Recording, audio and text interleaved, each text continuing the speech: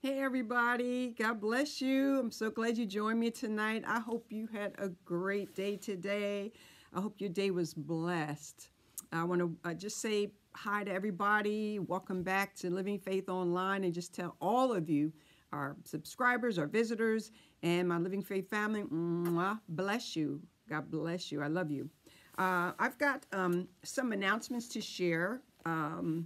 If you go to attend Living Faith, and then we're going to get into the Word of God. When I'm texting somebody, ever been texting somebody, and it's going quite a bit of going back and forth texting, and sometimes when that happens with me with somebody, I might say one more thing, because we've been communicating so much. So I'll say one more thing. Well, tonight is kind of my one more thing, at least for now, regarding the grace of God. Regarding the grace of God. And I entitled tonight's message, Amazing Grace. Amazing Grace. And I want to share with you two amazing examples of the grace of God and the power of God in our lives, working in their lives, and we can see that it'll work in our lives. And so I'm just going to get into that for a few minutes and share it with you, okay? I hope it blesses you like it blessed me. Well, I've got a couple of announcements. First of all, this coming Saturday, we're having our women's small group. So that will take place this coming Saturday from 10 a.m. to 12 noon. That's our women's small group. I wanted to let you all know about that. And then, of course, we're gearing up. Today is December 6th, so we're getting ready for our New Year's Eve service.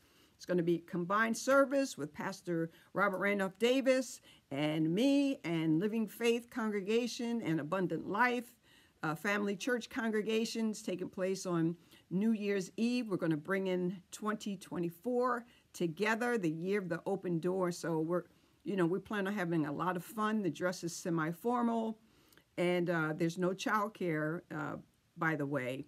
But we're looking forward to just having some fun. And this will be our first New Year's, I think, since COVID, actually. So we're excited about that as well. So if you want to join us, come on out for our New Year's Eve service, all right, on December 31st. We're still having 10 a.m. Morning service, and then we're coming back at 9 p.m. 9 p.m. we start with photos and light refreshments and fellowship. And then the service actually begins at 10 p.m. to 12. And we'll bring in the new year. Okay? Well, again, the topic, we're still talking about amazing grace. I must apologize. A couple weeks ago, I was making a comparison between Apostle Paul and Apostle Peter. And, during the course of the week, that kept coming up to me. And I had mentioned that Paul was graced by God to minister to the Gentiles, and Peter, the Apostle Peter, was graced to preach to the Jews. And that is true. But I had said that Apostle Peter was a Gentile preaching to the Jews, and Apostle Paul was a Jew who was called to minister to the Gentiles. And that is not correct. Apostle Paul, he was graced to preach to the Jews, that is correct. And Apostle Peter, he was graced by God to preach to the Gentiles. However, the Apostle Peter was a Jew. He was a Jewish fisherman, so he was not a Gentile. And I knew that, but I just have to chalk it up to, sometimes we're so interested in making a point that you just lose your mind, lose your doctrine or something. So, but the Holy Spirit had me look that up, and of course, Jesus called Peter while he was a fisherman. So he was Jewish. He was not a Gentile. He was called and graced by God to preach to the Gentiles. So I wanted to make sure I made you aware. Some of you already knew, probably thinking, okay, she really missed that one. So I just want to apologize for that and scratch that, okay? but they were both graced to preach the gospel to the people that God called them to preach to. Well, Father, we just thank you and we praise you. And Father, we thank you tonight for your grace. Your grace. We thank you so much for all that you do, all that you've given us to live life and to live life abundantly, to live life successfully. Father, we thank you for your word tonight. Father, I pray that you would bless this word and bless this time together in the word. Father, we know that no time put into your word is ever wasted, never wasted. So we just thank you. We thank you. I thank you, God, ahead of time that our faith will be increased tonight after looking at the scriptures, and that we'll be encouraged and motivated to just trust you at a whole different level, and to get back on the bandwagon if we've been discouraged about anything. So, Father, we just thank you. We praise you. We thank you for your divine and supernatural help. In Jesus' name, amen. And so, speaking of supernatural help, we have found out that grace is supernatural help. Ephesians 2, it says that we are saved by grace through faith. Somebody say that's supernatural. Salvation is a supernatural, miraculous act of God. Amen? Or operation of God. And so we see, based on that scripture, Ephesians 2:8, that since we're saved by grace, where grace, God used grace, it was the power of his grace that he extended towards us to cause us to become a new creature in Christ, that caused us, it contained the power, the grace of God contained the power to bring us from death to life. So that is supernatural. The grace of God is so necessary. It's so powerful. It's so supernatural for our lives. And I'm not sure if I mentioned the title, but I entitled this Amazing Grace. I won't sing the song. Amazing Grace, how sweet the sound. You know, most of us have heard that song before. But, of course, that song comes to me with this title. But, again, I'm just going to share some examples with you. So let's get into the Word of God. I want to read 2 Corinthians chapter 12. 2 Corinthians chapter 12, verses 7 through 10 in the Passion Translation, okay? 2 Corinthians chapter 12 in the Passion Translation. And this, we went over these scriptures before. Please, if this is the first time you're listening to my message on grace, go back 3 weeks ago for part 1, and then part 2, and then we had healing, which was last week, the last Wednesday of the month, and then tonight. So this is my one more thing. All right, I think I'm almost sure it is for this time. So 2 Corinthians chapter 12, starting in verse 7 in the Passion Translation, and it says, "The extraordinary level of the revelations I've received," this is Apostle Paul, and his thorn in the flesh. "The extraordinary level of the revelations I've received is no reason for anyone to exalt me. For this is why a thorn in my flesh was given to me, the adversary's messenger sent to harass me, keeping me from becoming arrogant." Wow. "3 times I pleaded with the Lord to relieve me of this, but he answered me, my grace is sufficient." My grace, the King James Version says sufficient, but the Passion Translation says, "My grace is always more than enough for you." Wow. "My grace is always more than enough for you. And my power finds its full expression," right? And this is the Lord speaking to Paul. "And my power finds its full expression through your weakness." Okay, so it's not until we come face to face with our weakness that we engage the grace of God, the supernatural grace and power of God in our lives. And so it says that my power finds its full expression through your weakness. "So I will celebrate my weakness, for when I am weak, I sense more deeply the mighty power of Christ living in me." This is so powerful. So I'm not defeated by my weakness. Wow. I'm not defeated by my weakness, but delighted. For when I feel my weakness and endure mistreatment, when I'm surrounded with troubles on every side and face persecution because of my love for Christ, I am made yet stronger. For my weakness becomes a portal. Listen, a portal is an opening. A portal is an entrance. A portal is a door. He says, for my weakness becomes a portal to God's power. Now, I need y'all to go back and read this after, later, to read this for yourself and really, really look at this. This is so powerful. These verses are so powerful, and it brings, the Passion Translation brings such a great light to this. So what we can see here is Paul was focusing on his inability to do something. A weakness is, the word weakness in the Greek, it means the inability to produce results. It means to be in want of strength.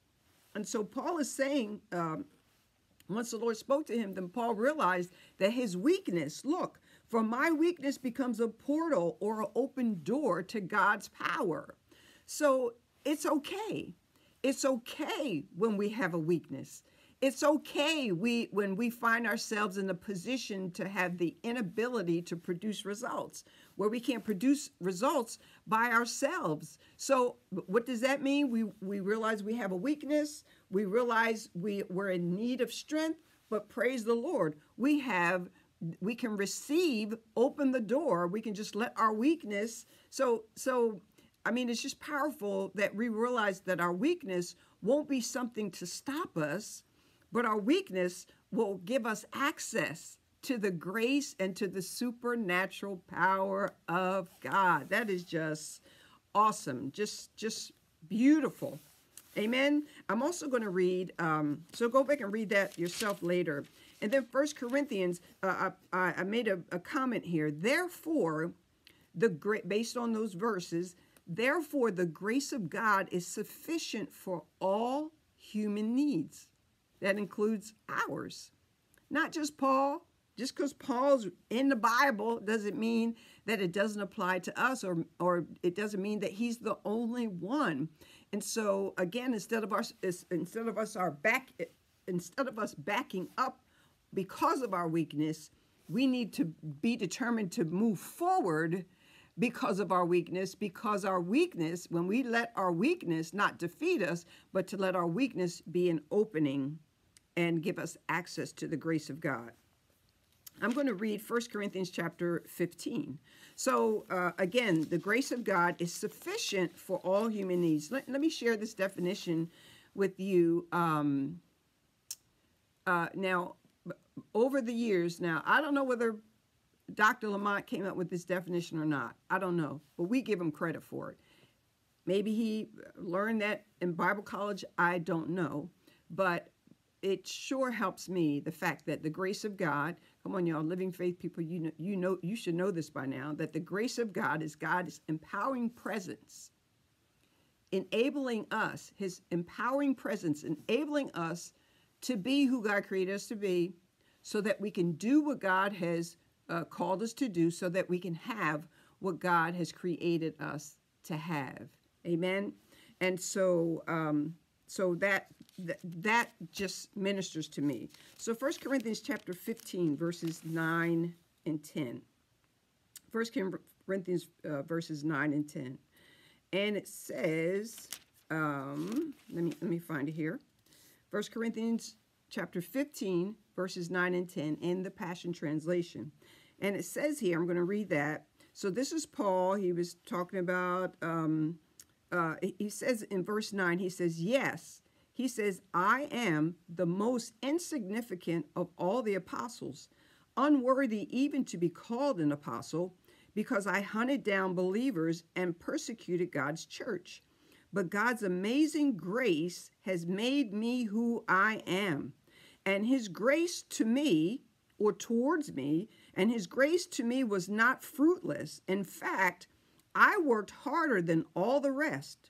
yet not in my own strength. Listen, Paul's saying, and he felt as though he had the right to say he worked harder than all these other people that they were talking about. He said, I worked harder than all the rest. He says, yet not in my own strength, but in God's. For his empowering grace is poured out upon me. So Paul was almost bragging here. But, hey, if we're going to brag, the scripture says if we're going to brag, let's brag in God. Amen.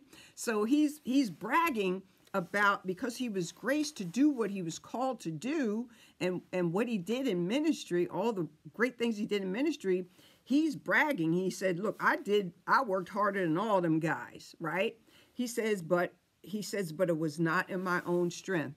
Come on, y'all. We're called to do what God has called us to do, which is our discovery. I remember Dr. Lamont used to say, your purpose is not your choice. Is that how we said it?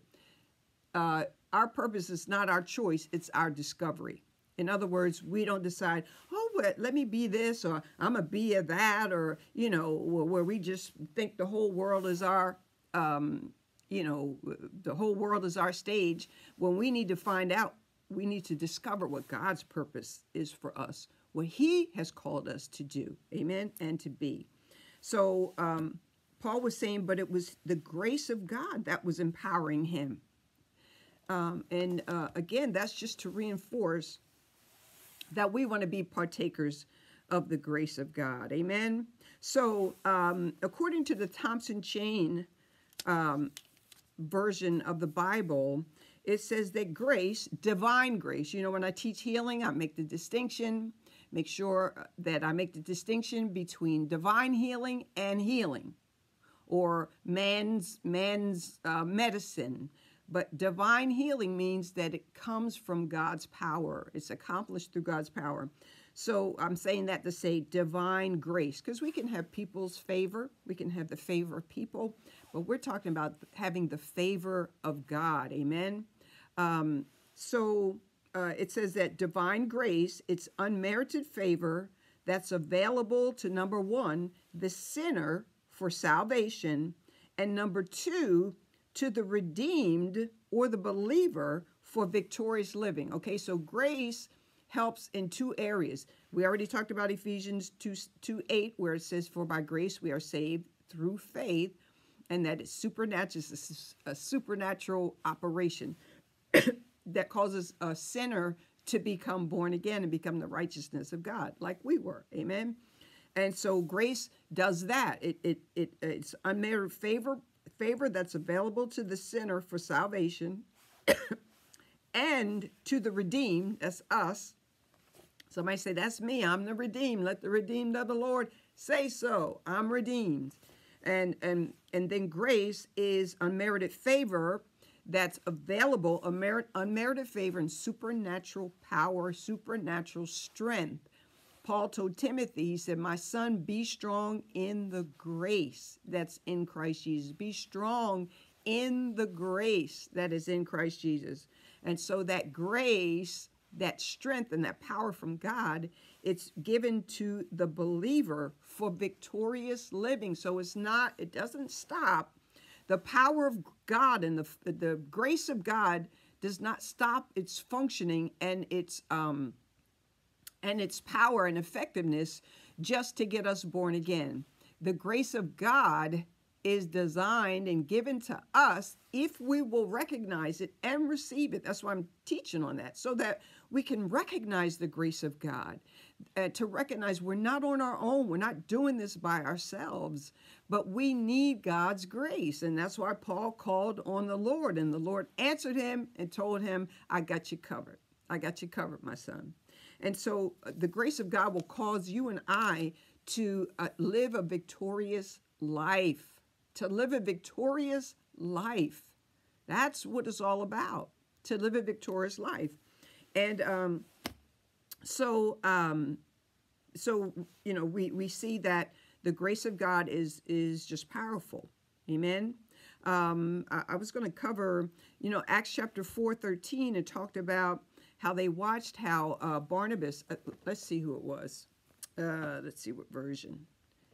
Acts 4:13, where the people, Acts 4:13, Peter and John, when they, around the time they were arrested, 4:13, it says, Acts 4:13, now when they saw the boldness of Peter and John and perceived that they were uneducated and untrained men, they marveled, and they realized that they had been with Jesus. And again, I covered this a couple weeks ago, to recognize that these people, they recognized that even though Peter and John were uneducated and untrained men, these people, they still recognized and perceived that they had been with Jesus. Why? Because of the power and because of the grace that was on them.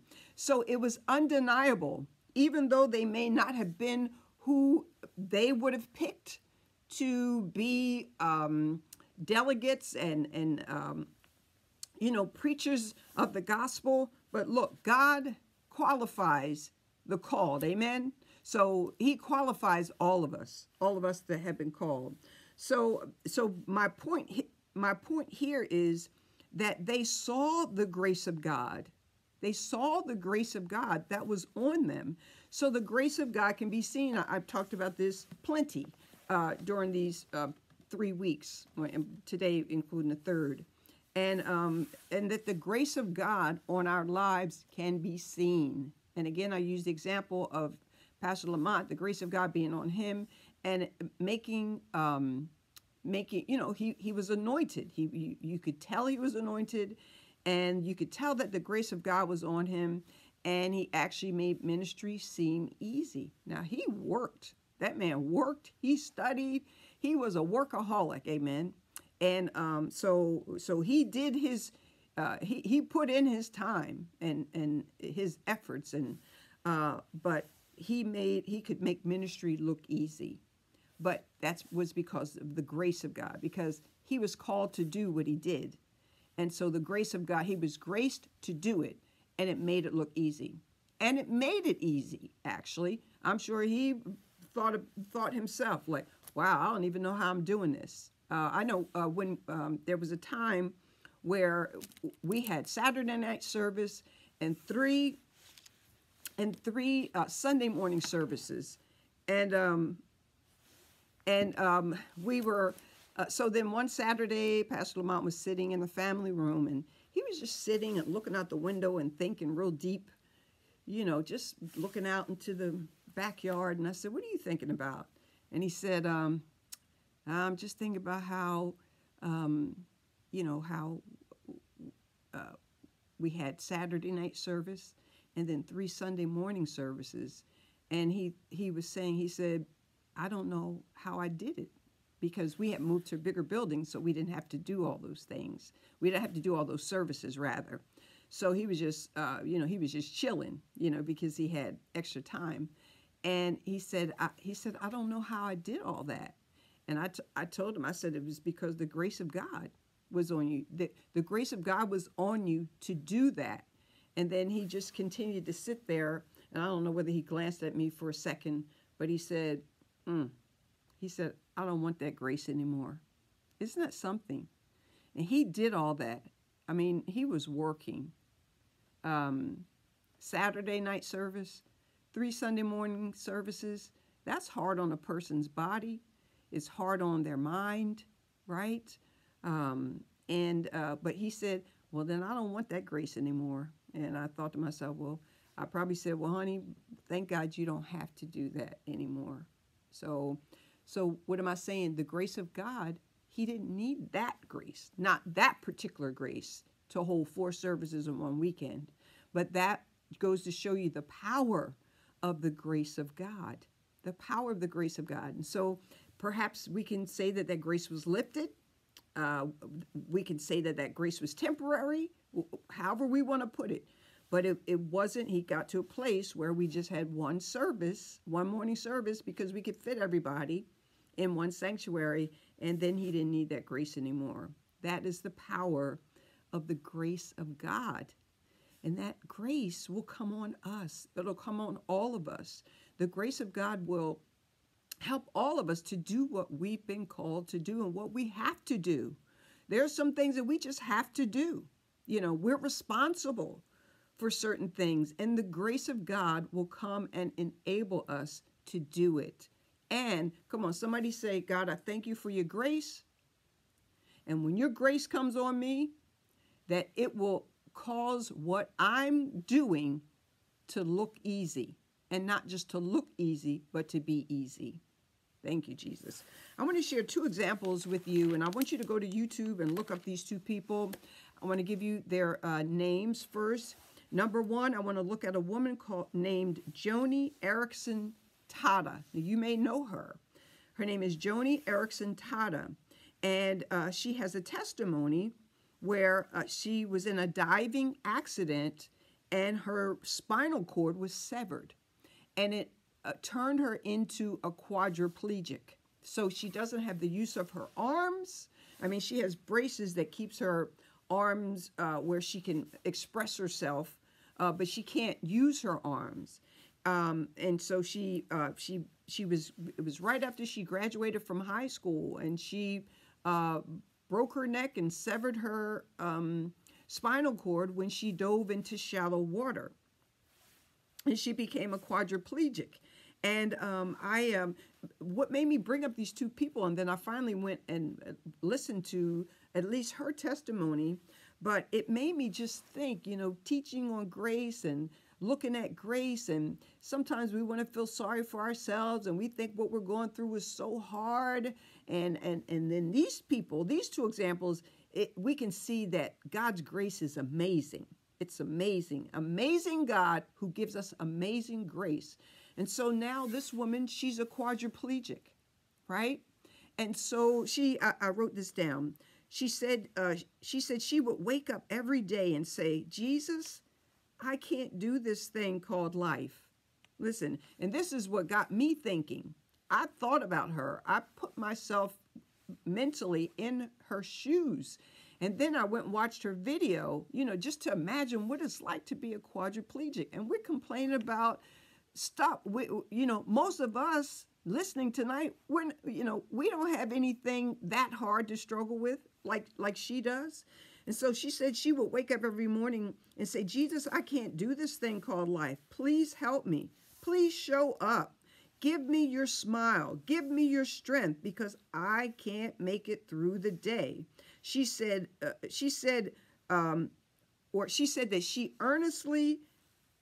she began to earnestly depend on God's grace every moment. Listen, so this woman will wake up to a reality every day that she was a quadriplegic and she could do nothing on her own.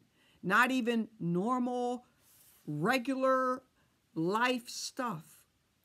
Somebody had to help her do everything. And she even mentioned, when I listened to her video, and it's on YouTube, it's called Joni Eareckson Tada Shares Her Testimony. That's the title of the video, and it's on YouTube. And she even mentioned how when she got her fancy wheelchair, she remembers when she first was riding in her this fancy wheelchair, and she thought to herself, just for a moment, she said, you know what? I could just take off these brakes and just run out into the street, and it'll all be over, right?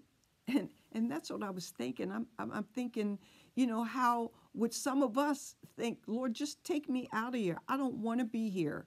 I don't want to be here. Amazing grace. I don't want to be here. I don't want to be here. She said, I don't want to do this thing. I can't do this thing called life. But then she learned to rely on the grace of God to get her through every day. This woman paints. She paints. Now I'm talking about us complaining about stuff. She paints with her mouth.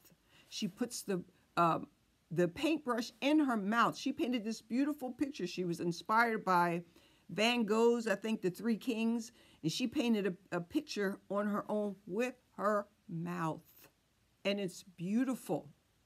She paints with her mouth. Come on, y'all. That is the grace of God and nothing else. The grace of God and nothing else. So surely if the grace of God can get this woman through every day, and she's married, she has a wonderful husband, and she preaches. So she's not sitting in the dark. She's not sitting in the corner, in the dark, in her house, wallowing in self-pity.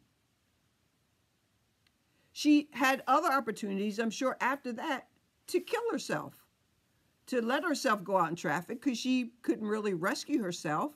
You know, she could have done that, but she didn't do that. She decided that she was going to daily rely on the grace of God to live the fullest life that she could live. A paraplegic. The second example is a man named Nick Vujicic. His name is Nick, and his last name is Vujicic. And I'm sorry. And he is this man. I don't know his story, how he got in the condition that he's in, but he has no arms up to his shoulder. He has no legs, maybe the top of his, maybe the very top of his thighs. He has no arms, no legs, and he's got one foot with no ankle, and it flips. And it's got 2 or 3 toes. His name is Nick Vujicic. And so basically this man is a torso. All he has is his torso and his head. And both of these people, you know, they minister together sometime. They both minister to crowds.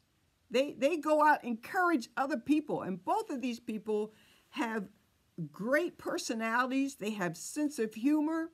I remember Nick, he said that his mother said, when he was very young, he said, if God has a plan for Jody Erickson, then God's got a plan for you. That's what his mother told him.